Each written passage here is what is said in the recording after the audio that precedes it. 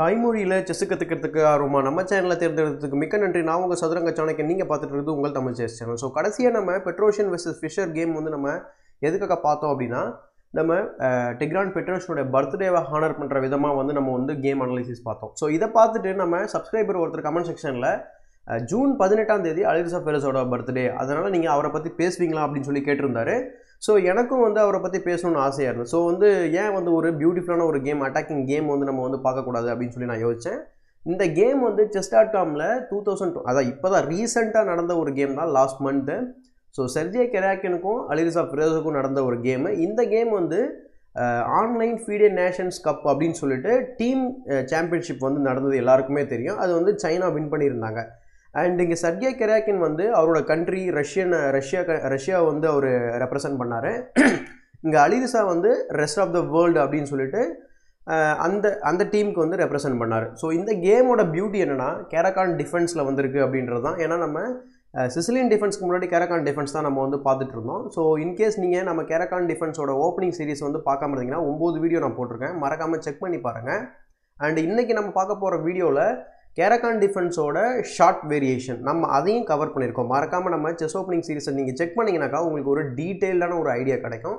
And இப்போ நம்ம எந்த டிலேவும் இல்லாமல் இப்போ நம்ம இந்த அனலைசிங் ஸ்டார்ட் பண்ணிக்கலாம். அதுக்கு முன்னாடி ஒரு சின்ன ரெக்வஸ்ட் என்னன்னா, நம்ம சேனலில் நீங்கள் சப்ஸ்கிரைப் பண்ணாமல் இருந்தால் மறக்காமல் சப்ஸ்கிரைப் பண்ணிட்டு பெல் பட்டனை ப்ரெஸ் பண்ணுங்கள். அதே மாதிரி நம்ம வீடியோ ஏதாவது உங்களுக்கு ஹெல்ப்ஃபுல்லாக இருக்குன்னு நினச்சிங்கன்னா நம்ம சேனலுக்கு டொனேட் பண்ணுறதுக்கு கன்சிடர் பண்ணுங்கள். ஸோ இப்போது கேம் வந்து சர்கே வந்து ஒரு E4 வந்து ஓப்பன் பண்ணுறாரு, ஒயிட் பீஸ் ஹேண்டில் பண்ணதால். அண்டு இங்கே நம்ம ஏற்கனவே மென்ஷன் பண்ண மாதிரி அலிரஸா ஃபெரோஸா வந்து C6 வந்து ஓப்பன் பண்ணுறாரு, த கரோ-kann டிஃபென்ஸ்.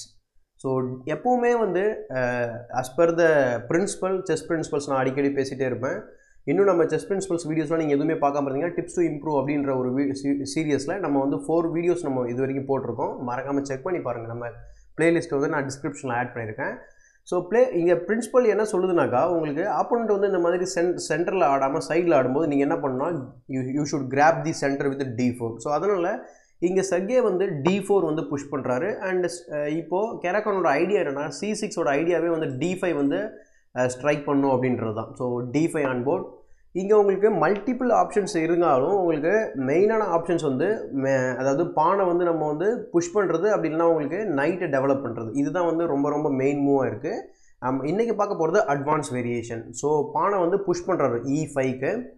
ஸோ இப்போ E5 புஷ் பண்ணதுக்கப்புறம் உங்களுக்கு நார்மலான பிளாக்கோட மூவ் என்னன்னாக்கா 100% ஆஃப் த டைம் வந்து இதுதான் விளையாடுவாங்க. அதர்வைஸ் வந்து அவங்க தப்பாக விளையாடுறாங்கன்னு அர்த்தம். ஏன்னா இது கரோ-kann டிஃபென்ஸ் அப்படின்றதால நீங்கள் இங்கே E6 புஷ் பண்ணுறதால அது வந்து ஃப்ரெஞ்ச் டிஃபென்ஸாக மாறிடும். அதனால் நீங்கள் கரோ-kann டிஃபென்ஸ் ஃபாலோ பண்ணணும் அப்படின்றதால நீங்கள் பிஷப்பை வந்து பான் செயினுக்கு வெளியே வந்து வைக்கிறது ரொம்ப ரொம்ப நல்ல விஷயம். ஸோ பிஷப் F5 வந்து வெரி வெரி லாஜிக்கல் மூவ். ஏன்னா வந்து இங்கே அலிரஸா வந்து he wants to play the move E6 before, என்ன சொல்கிறது, இந்த பிஷப் வந்து பான் செயினுக்கு வெளியே வர்றதுக்கு அடுத்து தான் வந்து அதை விளையாட முடியும். அதுதான் வந்து ஒரு லாஜிக்கலான ஒரு ஐடியா, பெட்டர் பிளேயர்னு சொல்லலாம்.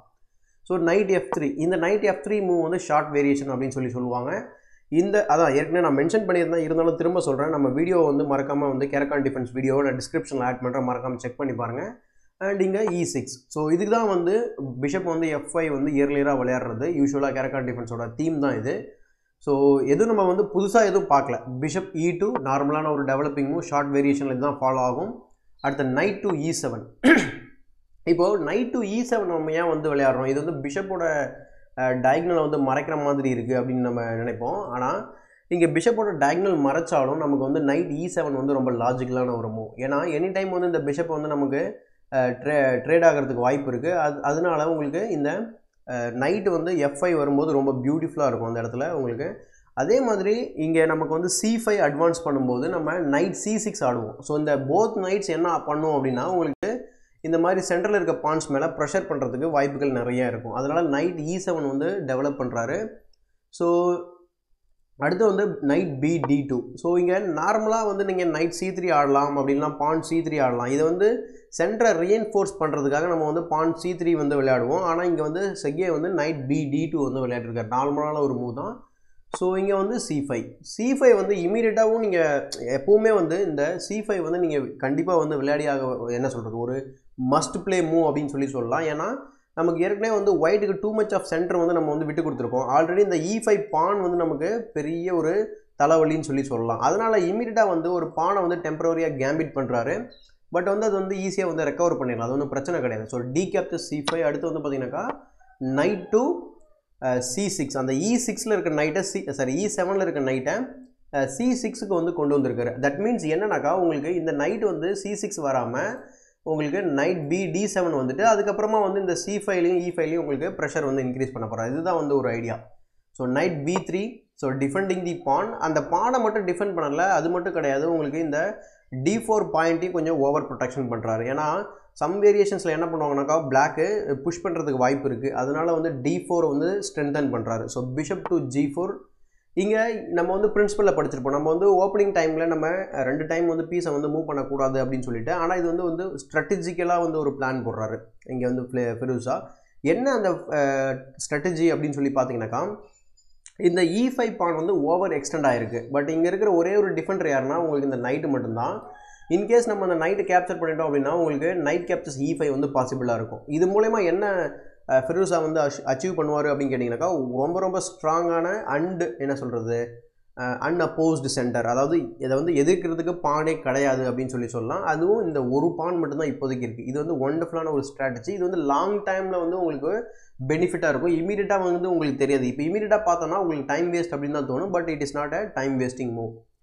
ஸோ கேசல்ஸ் இந்த இடத்துல வந்து பார்த்திங்கன்னா செர்கே வந்து கேசல் பண்ணுறாரு night to D7. So the pressure is increasing on both squares. அது இஸ் என்ன சொல்கிறது C5லையும் E5லையும் உங்களுக்கு ப்ரெஷர் வந்து இன்க்ரீஸ் ஆகுது. ஜஸ்ட் டெவலப் பண்ணுறாரு. பட் அந்த மாதிரி வந்து பிளேஸ்மெண்ட் இந்த போத் நைட்ஸ் நான் சொல்லிட்டு இருந்தேன் இல்லையா, இந்த நைட் D7 E7 வந்துட்டு அதுக்கப்புறமா வந்து அவர் C6 வந்து போனது வந்து ரொம்ப பியூட்டிஃபுல்லான ஒரு ரீமினரிங். ஏன்னா வந்து அந்த E5 பாயிண்ட்டுக்கு வந்து பார்த்திங்கன்னா மல்டிபிள் ப்ரெஷர் வந்து இப்போ இமீடியட்டாக வந்திருக்கு. ஸோ இதனால தான் நான் சொல்லிட்டு இருந்தேன் night to D7 night to E1. So இந்த நைட் வந்து வாண்டடாக வந்து ரீட்ரீட் பண்ணுறாரு. அவரோட ஐடியா என்னன்னாக்கா செர்கேயோட idea he wants to play the move knight to D3 to support C5 as well as E5. So இதுதான் வந்து செர்கேயோட ஐடியா. ஸோ என்ன சொல்கிறது இந்த பிஷப்பை வந்து எக்ஸ்சேஞ்ச் பண்ணுறதுக்கு இன்வைட் பண்ணுறாரு. அண்ட் இங்கே வந்து ரொம்ப ரொம்ப ஹாப்பியாக வந்து என்ன சொல்கிறது ட்ரேட் பண்ணலாம் பிளாக். என்னன்னாக்கா இது வந்து ஒரு தேவையில்லாத ஒரு பீஸ். எதனால் நான் வந்து இது தேவையில்லாத பீஸ்ன்னு சொல்கிறேன்னா இந்த சென்டரில் இருக்க பாயிண்ட்ஸ் எல்லாமே வந்து உங்களுக்கு நம்ம லைட் ஸ்கொயரில் ஃபிக்ஸ் பண்ணியிருக்கோம் அப்படின்றதால இது வந்து ஸ்ட்ராட்டஜிக்காக வந்து ஒரு பேட் பிஷப் அப்படின்னு சொல்லலாம். இதை வந்து நம்ம எப்போ வேணால் நைட்டுக்கோ இல்லை பிஷப்க்கோ ட்ரேட் பண்ணலாம். அதனால தான் வந்து இந்த இடத்துல செர்கேன்ற பாருங்கள் அலிரிசா வந்து இந்த பிஷப்பை வாண்டடாக வந்து ரீட்ரீட் பண்ணி இந்த நைட்டை கேப்சர் பண்ணலான்னு பார்த்தாரு. One of the key Defender Hindi என்ன சொல்கிறது இந்த E5 பாயிண்டோட கீ டிஃபெண்டர் இல்லையா, அதனால். So bishop captures E2. அடுத்து வந்து பார்த்திங்கனாக்கா queen captures E2 night captures C5. ஃபைனலாக வந்து அந்த பானை ரெக்கவர் பண்ணிட்டாரு. இப்போது நம்மளாம் என்ன பண்ணுவோம்னாக்கா ஒரு பான் வந்து போயிடுச்சுன்னா ஐயோ ஒரு பான் போயிடுச்சு நம்ம ஏதாவது பண்ணணும் இம்மீடியட்டாக கேப்சர் பண்ணணும்னு நினைப்போம். ஆனால் இது எவ்வளோ பியூட்டிஃபுல்லாக வந்து ரீமினரிங் பண்ணி பொசிஷனை வந்து ரொம்ப கட்டுக்கோப்பாக வச்சுருக்காரு அப்படின்னு சொல்லலாம் Ali Riza. So night captures C5. அடுத்து night captures C5 inviting more transactions bishop captures C5. So இந்த இடத்துல வந்து நம்ம கேரகான் டிஃபென்ஸை பற்றி கொஞ்சம் நிறையா பேசலாம். இருந்தாலும் ஒரு சின்னதாக ப்ரீஃப் ஐடியா கொடுக்குறேன். என்னென்னா கேரகான் டிஃபென்ஸை பொறுத்த வரைக்கும் இது வந்து ஒரு அப்கிரேடட் வெர்ஷன் ஆஃப் ஃப்ரெஞ்ச் டிஃபென்ஸ்னு சொல்லலாம். இப்போது நமக்கு இந்த 12 மூவ் வந்து உள்ளே வந்திருக்கு இல்லையா, இதே 12 மூவ் நம்ம ஃப்ரெஞ்ச் டிஃபென்ஸில் பார்த்துருந்தோம்னா இங்கே எக்ஸ்சேஞ்ச் ஆச்சு இல்லையா லைட் ஸ்கொயர் பிஷப்பு. அந்த பிஷப் வந்து வீட்டுக்குள்ளேயே C8ல் இருந்திருப்பார் பத்திரமா.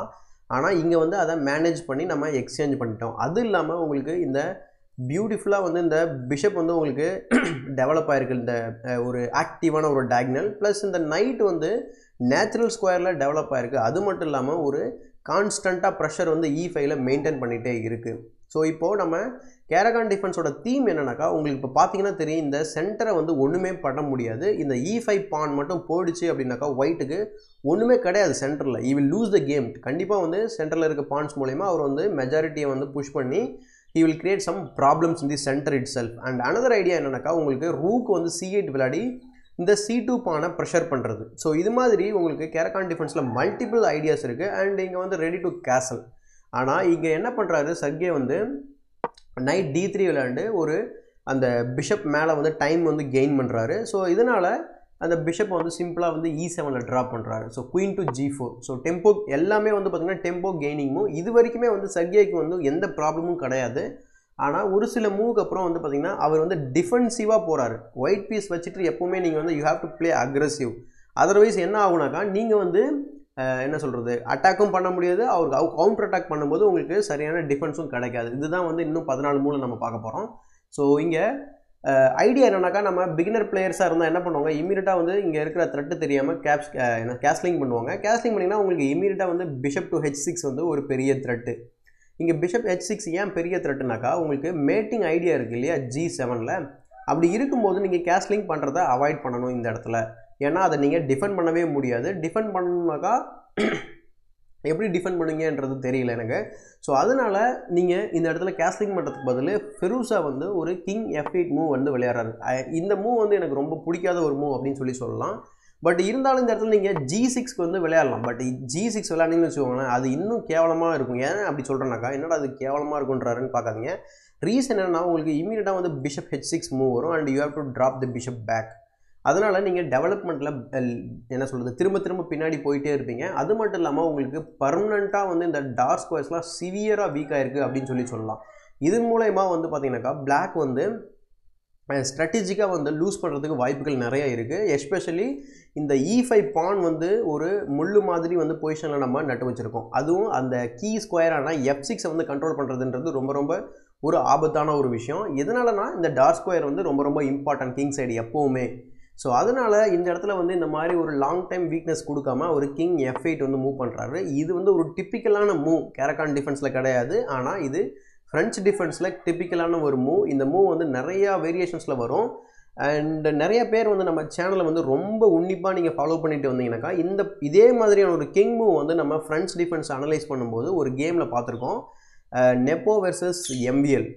அந்த கேமில் MVL வெர்சஸ் நெப்போ, அவர் வந்து ஒயிட் பீசஸும் நெப்போ வந்து பிளாக் பீஸஸும் வச்சுருப்பார். சேம் மூவ் வந்து விளையாடிருப்பார். பட் வந்து ஒயிட் வந்து அவரை அடித்து உடச்சி ஈஸியாக வந்து கிங் சைடை உடச்சி செக்மேட் பண்ணுறதுக்கு வாய்ப்பு இருக்குது. ஏன்னா இந்த ப்ராப்ளம் என்னென்னா கிங் F8 மூலமா இந்த ரூக் வந்து உங்களுக்கு கேமுக்குள்ளே வரவே வராது. இதில் இப்படி ஒரு மூவ் பண்ணுறப்போ நம்ம அலிரிசா ஃபிரோஸாவை ஈஸியாக வந்து பனிஷ் பண்ண என்ன சொல்கிறது ஈஸின்னு சொல்ல முடியாது. ஏன்னா வந்து அவரும் வந்து சூப்பர் கிராண்ட் மாஸ்டர், 2 பேருமே வந்து சூப்பர் எலக்ட் கிராண்ட் மாஸ்டர்ன்றதால 2 பேருக்குமே வந்து ரொம்ப ஸ்ட்ராங்கான ஒரு ஐடியாஸ்லாம் வச்சுருப்பாங்க. இருந்தாலும் இந்த இடத்துல வந்து அவர் சரியாக பனிஷ் பண்ணாமல் அவர் டிஃபென்சிவ் மோடில் போயிட்டு ஒரு பிளானே இல்லாமல் ஏதோ ஒன்று பண்ணிகிட்ருப்பார் சர்கே. ஸோ அதுதான் வந்து பிரச்சனையில் முடியும். ஸோ கிங் F8 அடுத்து வந்து பார்த்திங்கனாக்கா queen to H5. Queen to H5 வந்து எனக்கு தெரிஞ்ச எதுவும் மேஜர் த்ரெட் வந்து கிரியேட் பண்ணுற மாதிரி தெரியல. மேபி ஒரு வீக்னஸை வந்து ப்ரொவோக் பண்ணுறதுக்காக கூட விளையாடிக்கலாம். ஏன்னா சம்டைம்ஸ் என்ன பண்ணுவாங்கன்னா இந்த குயின் வந்து நமக்கு நம்மளுடைய போஸ்ட்டில் இருக்கு இல்லையா, நம்மளுடைய 5th ரேங்கில் இருக்காங்க அப்படின்றதால நிறைய பேர் வந்து ஒரு திடீர்னு வந்து கடுப்பாக என்ன பண்ணுவாங்க G6 வந்து ப்ரோவோக் பண்ணுறதுக்கு வாய்ப்பு இருக்குது. ஆனால் வந்து இந்த இடத்துல அவர் வந்து விளையாட வேண்டிய அவசியம் கிடையாது. பட் இந்த ரூக்கை வந்து கேமுக்குள்ளே எப்படி கொண்டு வர போகிறாரு அப்படின்றது தெரியல. ஸோ நெக்ஸ்ட் மூவ் வந்து பார்த்திங்கன்னா king to G8. So king to G8 திரும்ப வந்து கிங்கை மூவ் பண்ணுறாரு. மேபி இங்கே ஏதாவது டாக்டிக்ஸ் இருக்கலாம். மேபி அவர் F4 F5 கூட புஷ் பண்ணுறதுக்கு வாய்ப்புகள் இருக்குது. இந்த இடத்துல வந்து பிஷப் E3 வந்து விளையாடுறாரு. பிஷப் E3 ரூக் C8 இது எல்லாமே நார்மலான மூவ் தான். ஜஸ்ட்டு வந்து ஒரு பீஸ் இருக்குன்னா அது வந்து பெட்டர் பொசிஷனுக்கு வந்து கொண்டு வரணும். அதுதான் நான் மிடில் கேமில் நீங்கள் பண்ணுவீங்க. இப்போ தான் வந்து கம்ப்ளீட்டாக வந்து ஓப்பனிங் ஃபேஸ் வந்து முடிஞ்சிருச்சு. நம்ம வந்து மிடில் கேமில் என்ட்ரு ஆகிறோம். ஸோ ரூக் C8 ஆக்குப்பைங் தி semi open file, very logical idea. So என்ன சொல்கிறது இன்டைரக்ட்லி எக்ஸ்ரேயிங் C2 அண்டு அலாங் என்ன சொல்கிறது இந்த C ஃபைலில் ஒரு ப்ரெஷர் வந்து நமக்கு கான்ஸ்டண்ட்டாக வந்து ஒயிட் சைடு வந்து இருந்துகிட்டே இருக்குது. So rook to AD1. இங்கே வந்து பார்த்தீங்கன்னாக்கா ஒரு லாஜிக்கலான மூவ் அப்படின்னு சொல்லலாம். எதனாலனா நான் ஏற்கனவே வந்து இது வரைக்கும் ஒரு 10 டைமுக்கு மேலே சொல்லியிருப்பேன். எப்போவுமே ஒரு மல்டிபிள் பீசஸ் இருந்தாலும் உங்களுக்கு இந்த குயினை எக்ஸ்ரே பண்ணுற மாதிரி உங்களுக்கு வாய்ப்பு கிடைச்சா நீங்கள் கண்டிப்பாக வந்து விளையாடணும்னு சொல்லியிருப்பேன். ஆனால் இந்த இடத்துல இந்த ரூக் வந்து கேமுக்குள்ளே வரல. நீங்கள் வந்து you have a connected rook. நம்ம இப்போ என்ன யோசிக்கணும்னா நம்ம இந்த ரூக்கை வச்சு எப்படி வந்து இந்த கேமை வந்து வின் பண்ணணும் அப்படின்றத மட்டும் தான் யோசிக்கணும். அதை விட்டுட்டு நம்ம இந்த மாதிரி ஒரு பேசிவான மூவ் வந்து விளையாடுறதுல எந்த ஒரு யூஸுமே கிடையாது அப்படின்னு நான் சொல்கிறேன். இந்த இடத்துல தான் வந்து செர்கே வந்து ஒரு தப்பான வழிக்குள்ளே போகிறாரு அப்படின்னு சொல்லலாம். இதுக்கு பதில் என்ன விளையாடிருக்கலாம்னாக்கா என்னை பொறுத்த வரைக்கும் நீங்கள் ரூக்கை வந்து புஷ் பண்ணுறதுக்கு டி ஃபைலுக்கு வந்து ஆக்குபை பண்ணுறதுக்கு பதில் semi open file you are எக்ஸ்ரேயிங் queen, that is not an issue. But இங்கே அதை விட பெட்டர் ஐடியாஸ்லாம் இருக்குது எனக்கு தெரிஞ்சு. நீங்கள் என்ன பண்ணலாம்னாக்கா சிம்பிளாக வந்து இந்த F4 F5 அட்வான்ஸ் வந்து பண்ணலாம். இது பண்ணுறது மூலிமா என்ன நடக்கும்னா உங்களுக்கு E5 வந்து நீங்கள் ஸ்ட்ரென்தன் பண்ணுறீங்க. அது மட்டும் இல்லாமல் நீங்கள் இந்த பான் பிரேக் வந்து அச்சீவ் பண்ணுறது மூலிமா அவருக்கு பிளாக் சைடு வந்து நிறைய வந்து லைட் ஸ்கொயர் வீக்னஸ் வந்து வர்றதுக்கு வாய்ப்பு இருக்குது. ஏன்னா அவரோட ஸ்ட்ரென்த்தே இந்த இடத்துல லைட் ஸ்கொயர் தான் பெரிய ஸ்ட்ரென்த். ஏன்னா பான்ஸ் எல்லாம் லைட் ஸ்கொயரில் இருக்குது கரெக்டாக. ஸோ அது மூலயமா நீங்கள் F5 வந்து பிரேக் பண்ணும்போது ஈவன் F5 வந்து நீங்கள் பிரேக் பண்ணாட்டியும் F5 வந்து அலோவ் பண்ணும்போது அவர் கேப்சர் பண்ணாத போது நீங்கள் அகெயின் வந்து F6 வந்து அட்வான்ஸ் பண்ணலாம். அது இன்னும் பெரிய த்ரெட்டாக இருக்கும். ஸோ இந்த மாதிரியான ஒரு ஸ்ட்ராட்டஜி வந்து இருக்குது ஒயிட் சைடு. அதை விட்டுட்டு அவர் என்ன பண்ணுறாரு, ரூக்கை வந்து D1 வந்து கொண்டு வராரு. ஸோ இது வந்து எனக்கு பிடிக்காத ஒரு மூவ் நான் சொல்லலாம். அடுத்து வந்து பார்த்தீங்கன்னாக்கா இதுக்கப்புறம் வந்து குயின் A5. ஸோ இப்போது குயின் A5 வந்து ஒரு அக்ரெசிவான ஒரு என்ன சொல்கிறது, அக்ரெசிவ்னு சொல்ல முடியாது, ஒரு ஆக்டிவான போஸ்ட் அப்படின்னு சொல்லலாம். சிம்பிளாக என்ன பண்ணுறாரு, ஒரு பான் வின் பண்ணுறதுக்கு த்ரெட்டன் பண்ணுறாரு. இப்போ நீங்கள் கடைசியாக பண்ண மூவ் வந்து தேவையில்லாத ஒரு மூவ் அப்படின்ற மாதிரி இருக்கு. ஏன்னா இந்த பானும் நீங்கள் டிஃபெண்ட் பண்ணல, இந்த ஆக்டிவாக வந்து விளையாடுற F4ம் விளையாடல அப்படின்றது தான் வந்து அலிரிசாவோட இங்கே ஆர்கியூமெண்ட்டு. அடுத்து A3 சிம்பிளாக வந்து இந்த பானை டிஃபெண்ட் பண்ணுறாரு. அட்டாக்கிங் அனதர் பான், அந்த பானையும் டிஃபெண்ட் பண்ணுறாரு. இங்கே இந்த பானை வந்து டிஃபெண்ட் பண்ணுறது மூலயமா இங்கே பெரிய ஹோல் வந்து கிரியேட் ஆயிருக்கு. கரெக்டாக லைட் ஸ்கொயர் வீக்னஸ் வந்து குயின் சைடு வந்து கிரியேட் ஆயிருக்கு. அதை விட ஒரு பெரிய காமெடி என்னன்னாக்கா, நான் லைவ் ஸ்ட்ரீமிங்கில் பல முறை சொல்லியிருப்பேன், இந்த மாதிரி ஒரு பான் ஸ்ட்ரக்சரை நீங்கள் பார்த்தீங்கன்னா என்ன பண்ணணுனாக்கா இமீடியட்டாக வந்து you should play A6 A5 B6 B5 and then B4. So இதுக்கு பேர் வந்து மைனாரிட்டி அட்டாக்னு சொல்லி நான் சொல்லியிருப்பேன். நீங்கள் வந்து ரெக்கவர் பண்ண முடியலன்னு பரவாயில்ல, இப்போ நீங்கள் ஞாபகம் வச்சுக்கலாம். இது வந்து இதுக்கு பேரே வந்து மைனாரிட்டி அட்டாக். மைனாரிட்டி அட்டாக்னா ஒன்றும் கிடையாது. இங்கே வந்து 3 பான்ஸ் இருக்குது. ஆனால் நம்மக்கிட்ட 2 பான்ஸ் வச்சு இந்த 3 பானை வந்து அடித்து உடச்சிட்டு இங்கே வந்து ஒரு ஓப்பன் ஃபைலில் ஒரு வீக்னஸ் கிரியேட் பண்ண போகிறோம். ஒரு ஐசோலேட்டட் பான் கிரியேட் பண்ணிட்டு அதுக்கப்புறமா அதை ப்ரெஷர் பண்ணி அதை வின் பண்ண போகிறோம். ஸோ அது மூலயமா வந்து நம்ம ஸ்ட்ராட்டஜியாக வந்து ஈஸியாக வின் பண்ணிடலாம். ஸோ அது வந்து ஒரு பிளான் ஃபிரோஸாக்கு. அது மட்டும் இல்லாமல் குயினை வந்து ஈஸியாக வந்து கிங் சைடு வந்து ஸ்விங் பண்ணி ஈஸியாக வந்து டிஃபெண்டும் பண்ணலாம். ஸோ இது வந்து ஒரு idea. So A5. So plan வந்து ஸ்டார்ட் பண்ணுறாரு, பிஷப் டு G5. ஸோ இந்த இடத்துல வந்து அலிரிசா ஃபிரோஸா வந்து ஆக்டிவாக அந்த நேரத்தில் நீங்கள் வந்து பீஸை வந்து எக்ஸ்சேஞ்ச் பண்ணுறீங்க அப்படின்றது ஒரு தேவையில்லாத விஷயம். அதனால் வந்து அந்த பீஸை வந்து ஒரு ஃபஸ்ட்டு வந்து கொஷின் பண்ணுறாரு, வேணும்னா நீ வந்து கேப்சர் பண்ணி நீ டைம் வேஸ்ட் பண்ணு அப்படின்னு சொல்கிறாரு. ஏன்னா இங்கே வந்து ஃபஸ்ட்டு ஒரு மூவ் வேஸ்ட் பண்ணியிருக்காரு. இப்போ H6 மூலயமா வந்து பார்த்திங்கன்னா அந்த பிஷப்பை கிக் பண்ணும்போது you have to move another time இல்லையா. அதனால் பிஷப் கேப்சர்ஸ் E7, அடுத்து நைட் கேப்சர்ஸ் E7. இது மூலயமா இந்த C6ல் நைட்டு ஒரு ப்ரெஷர் வந்து நமக்கு E5ல் இருக்குன்னு நான் சொல்லிட்டு இருந்தேன் கரெக்டாக. ஆனால் அது தவிர வேறு எதுவுமே பண்ணவே கிடையாது. இந்த கேப்சர்ஸ் மூலயமா அந்த நைட் வந்து E7 ரீரவுட் பண்ணிவிட்டு F5ன்ற பியூட்டிஃபுல்லான ஒரு ஸ்கொயருக்கு வந்து ஹெல்ப் பண்ணியிருக்காரு செர்கே ஆக்சுவலாக. ஸோ அப்படி தான் நான் சொல்லணும். அண்ட் இந்த நைட்டு வந்து F5 வந்துட்டு அதுக்கப்புறமா வந்து இங்கே H4க்கு வந்து சாக்ரிஃபைஸ் பண்ணுறதுக்கு வருவார். அதுதான் வந்து ஃபினிஷிங் வந்து ரொம்ப பியூட்டிஃபுல்லாக இருக்கும்.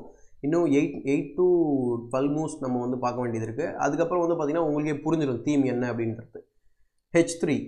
ஸோ ஐ டோன்ட் நோ இந்த H3 வந்து என்ன பண்ணுது அப்படின்றது தெரியல. ஸோ அது வந்து டைம் வேஸ்ட் மூவ் அப்படின்னு சொல்லலாம். அது மட்டும் இல்லாமல் இது வந்து ப்ரொஃப்ளாக்சிஸ் மூவாக கூட இருக்கலாம். ஆனால் இப்போதைக்கு அது தேவைப்படாதுன்னு நான் நினைக்கிறேன். என்ன ஒரு அட்டாக்கும் கிடையாது, தேவையில்லாமல் வந்து அவர் அந்த மாதிரி பண்ணுறாரு. ஸோ நைட்டை வந்து ஒரு பெட்டர் ஸ்கொயர் கொண்டு வர்றாரு. அடுத்து ரூக் FE1.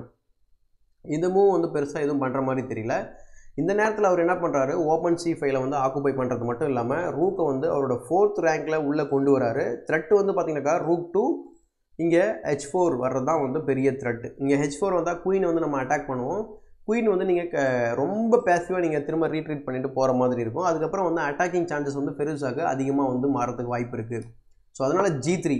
ஸோ இதுக்கு பேர் தான் வந்து ப்ரொவோக்கிங் வீக்னஸ் அப்படின்னு சொல்லுவாங்க. எஸ்டர்டே வந்து ஹேங்கிங் பாயிண்ட்ஸ் சேனல் யாராவது நீங்கள் பார்த்துருந்தீங்கன்னாக்கா அவர் என்ன சொல்லியிருப்பாருன்னா, இது மாதிரி நீங்கள் வீக்னஸ் வந்து கிரியேட் பண்ணணும் அப்படின்னு சொல்லி, அதாவது ப்ரொவோக்கிங் வீக்னஸ் அப்படின்னு சொல்லியிருப்பாங்க. இந்த ரூக் C4 மூலயமா அவர் வந்து வீக்னஸ் வந்து கிரியேட் பண்ணுறாரு. என்னங்க இங்கே வீக்னஸ் அப்படின்னு சொல்லி பார்த்தோம்னா, இந்த லைட் ஸ்கொயர் எல்லாமே இப்போ சிவியராக வீக் ஆயிருக்கு. இது எப்போ பார்த்தாலும் என்னடா நீ லைட் ஸ்கொயர் டார்க் ஸ்கொயர்னு சொல்லிட்டுருங்கன்னு சொல்லிட்டு சில பேர் தோணும்.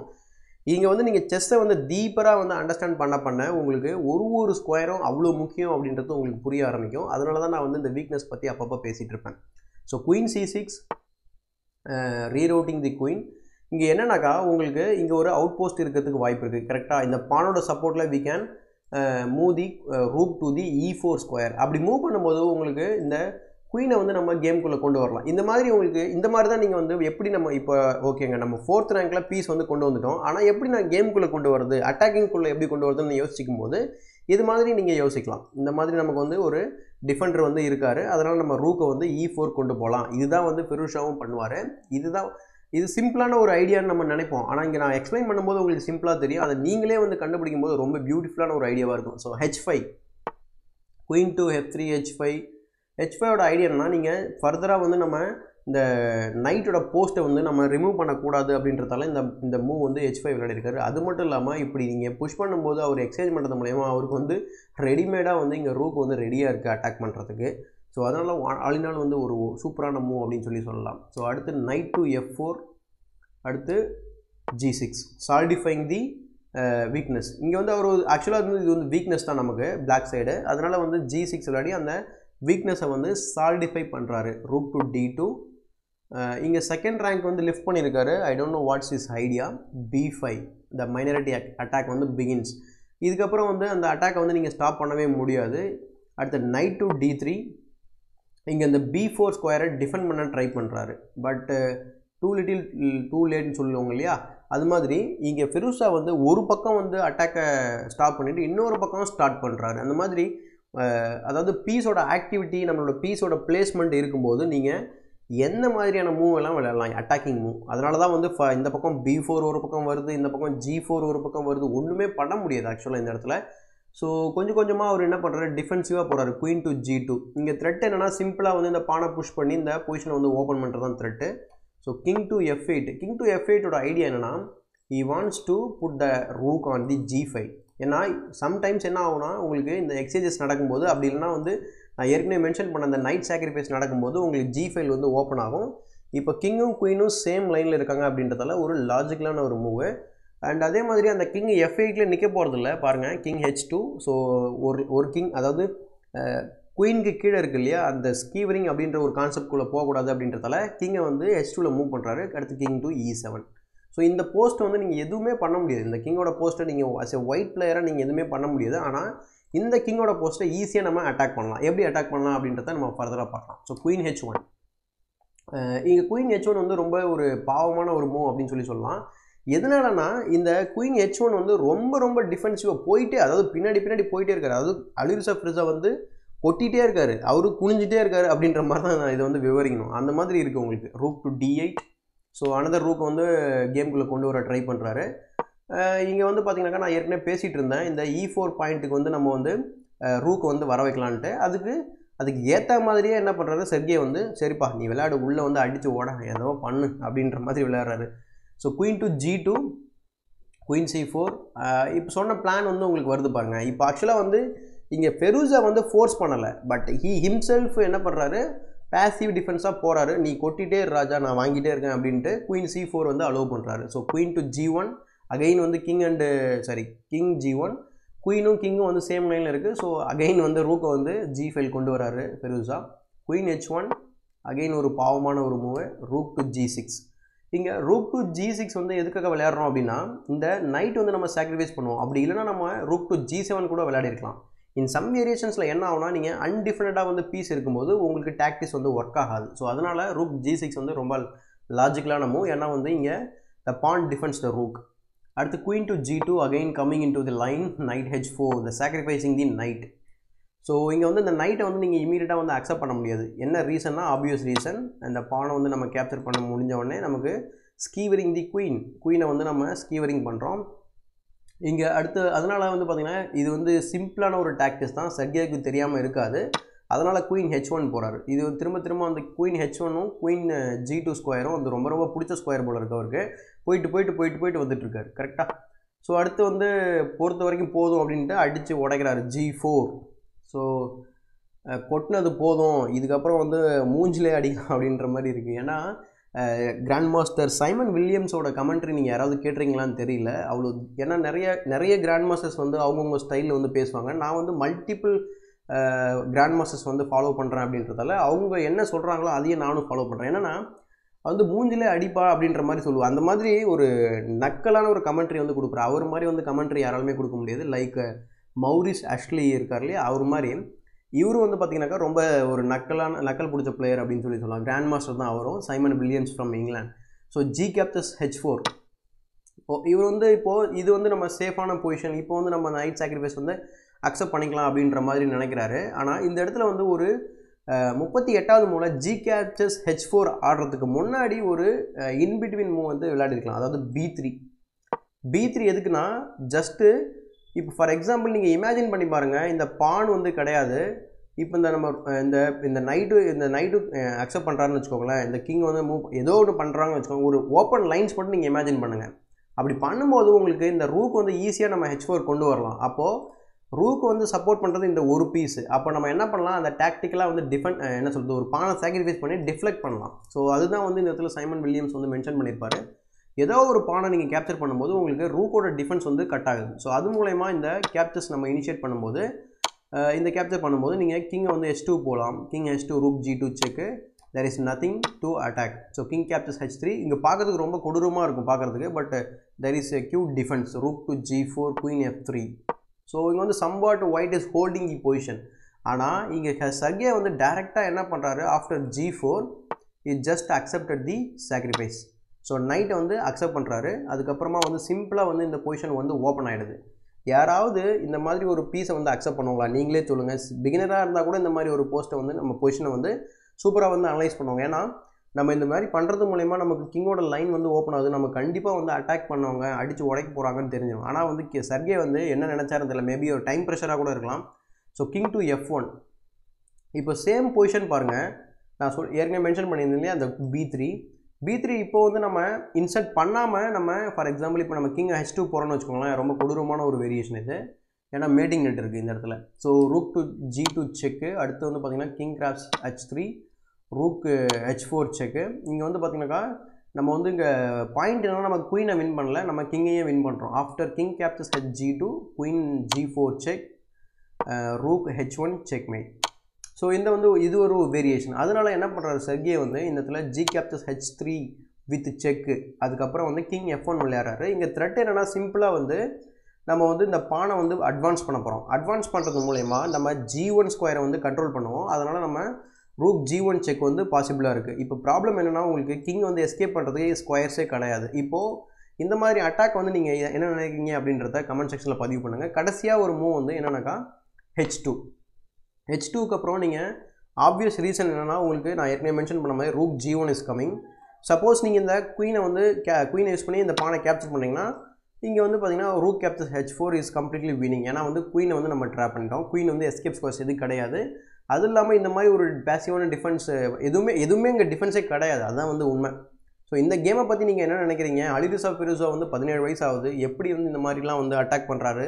இவ்வளோ சின்ன வயசில் கால்சனை வின் பண்ணியிருக்காரு, செர்கே வின் பண்ணியிருக்காரு, நெப்போம்னியாஷியை வின் பண்ணியிருக்காரு. இந்த மாதிரி டாப் பிளேயர்ஸ் எல்லாத்தையுமே வந்து ஒவ்வொருத்தராக வந்து வின் பண்ணியிருக்காரு. இது வந்து நம்ம போன மாதம் நடந்த கேமாக இருந்தாலும் இது வந்து ரீசன்ட் கேம் அப்படின்றதால அவர் வந்து கண்டினியூஸாக வந்து அவரோட ஸ்ட்ரென்த்தை வந்து ப்ரூஃப் பண்ணிகிட்டே இருக்கார். ஸோ அவரை பற்றி நீங்கள் என்ன நினைக்கிறீங்க அப்படின்றத சொல்லுங்கள். அவர் வந்து ஃபியூச்சர் வேர்ல்டு சாம்பியனா, இல்லை எந்த மாதிரியான ஒரு பிளேயராக வருவார்? இந்த மாதிரியான பல கருத்துக்கள் வந்து என் மைண்டில் ஓடிட்டுருக்கு. அது மாதிரி உங்களுக்கு என்ன தோணுது அப்படின்றத கமெண்ட் செக்ஷனில் பதிவு பண்ணுங்கள். இந்த மாதிரி வேறு ஏதாவது அட்டாக்கிங் கேம் உங்களுக்கு தெரிஞ்சாக்கா தயவு செஞ்சு கமெண்ட் செக்ஷனில் பதிவு பண்ணுங்கள். அந்த கேமை வந்து நம்ம நெக்ஸ்ட் டைம் பார்க்கலாம். அண்டு நம்ம சேனலை இன்னும் நம்ம சப்ஸ்கிரைப் பண்ணாமல் இருந்தீங்கன்னாக்கா மறக்காமல் சப்ஸ்கிரைப் பண்ணிட்டு பெல் பட்டன் ப்ரெஸ் பண்ணுங்கள். அதே மாதிரி நம்ம சேனலில் போகிற வீடியோஸ் ஏதாவது உங்களுக்கு ஹெல்ப்ஃபுல்லாக இருக்குன்னு நினச்சிங்கன்னா நம்ம சேனலுக்கு டொனேஷன் பண்ணுறது கன்சிடர் பண்ணுங்கள். And thanks for being with சதுரங்க சாணக்கியன். I will see you in my next one.